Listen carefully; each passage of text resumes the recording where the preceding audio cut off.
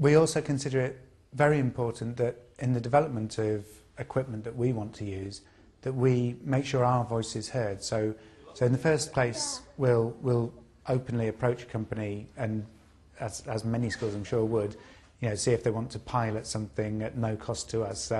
But even if it's something we're investing in, we will look at designing the product to suit our needs. So no matter what the changes are that we need, we'll discuss it with the company, and we consider it really important that we maintain that dialogue with Commerce and inform them of what we need.